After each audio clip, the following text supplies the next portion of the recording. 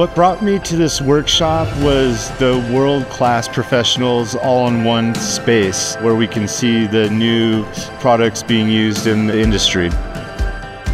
What I find most valuable about this workshop is the collective brain power with all the professionals from around the world with the leading companies of the whole industry. What brought me here was obviously the official invite from Comp1, and a lot of industry leaders were coming here. It's a good opportunity to network and see everybody in one spot.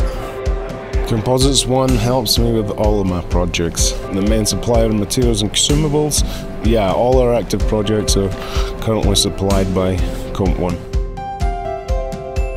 One of the things that stuck out to me, some of the amazing advancements on blade recycling. I think that's a huge topic in our industry, and been some really major strides lately. It's great to see the latest technology advancements in wind energy, blade composite specifically.